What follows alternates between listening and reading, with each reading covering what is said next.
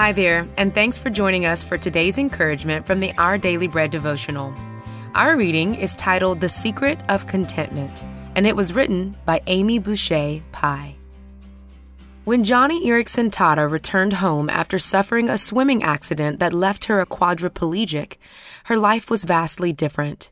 Now doorways were too narrow for her wheelchair, and sinks were too high. Someone had to feed her, until she decided to relearn how to feed herself. Lifting the special spoon to her mouth from her arm splint the first time, she felt humiliated as she smeared applesauce on her clothes. But she pressed on. As she says, my secret was learning to lean on Jesus and say, "Oh God, help me with this." Today, she manages a spoon very well.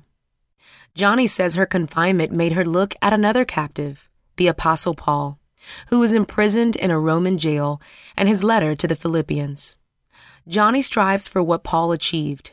I have learned to be content, whatever the circumstances.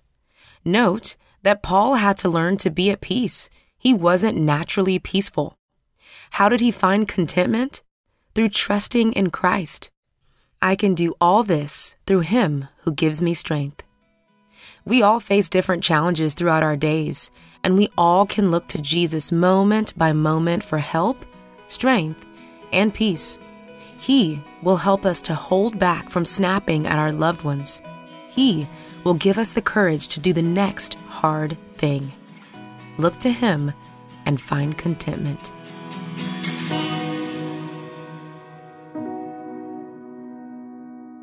Today's Our Daily Bread devotional scripture reading is from Philippians chapter 4, verses 10 through 13. I rejoiced greatly in the Lord, that at last you renewed your concern for me. Indeed, you were concerned, but you had no opportunity to show it. I am not saying this because I am in need, for I have learned to be content, whatever the circumstances. I know what it is to be in need, and I know what it is to have plenty.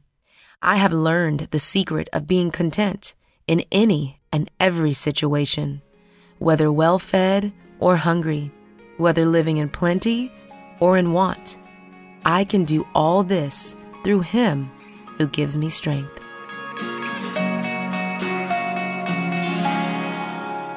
Let's pray.